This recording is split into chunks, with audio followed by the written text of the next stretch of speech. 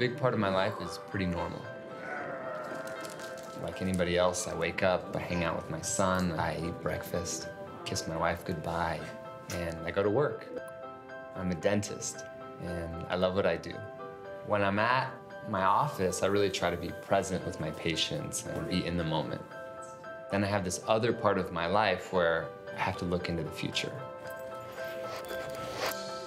So I had gone in to see Dr. Stanley, and I had told him that I'd been contemplating applying computer vision to the world of dentistry. And I was like, what's computer vision? Computer vision is a field of computer science. It's a subfield of artificial intelligence, and what you're essentially doing is teaching machines to see and process visual content in much the same way that the human brain processes visual content. And I was like, and he looked at me. I still didn't get it. It was just like right over my head. My dad was a dentist. My dad was a dentist. We started talking.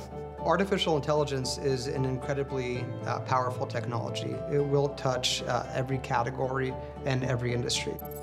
With Gum Gum, we started by applying this technology to advertising. We solved a number of problems in that category and built a fairly successful business.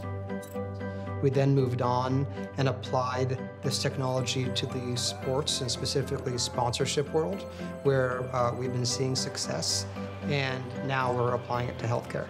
Deploying computer vision, whether you want to identify a cat or a cavity, is effectively the same kind of effort. You need to acquire data, you need to label that data, you need to feed that data into, in our case, we're generally working with neural networks, and then you need to optimize the neural network to solve for that particular problem. We've collected the largest collection of dental x-rays in the world. We've worked with thousands of dentists around the globe to annotate those x-rays, and we've used that data to train our neural networks. I thought that AI was like the stuff that you see in movies with spaceships and things.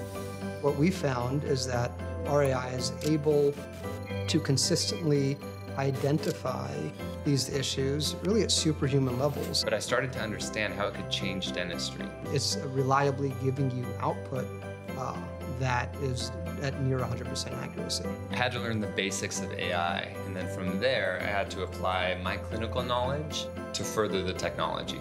So I become the dental brain in the room. You know, auto charting is a great example of the technology in action. The first step is identifying the tooth number.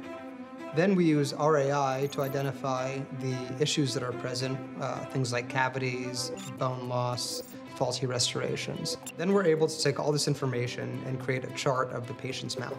It's better for patients because it gives practitioners more insight and enables them to then prescribe better treatments.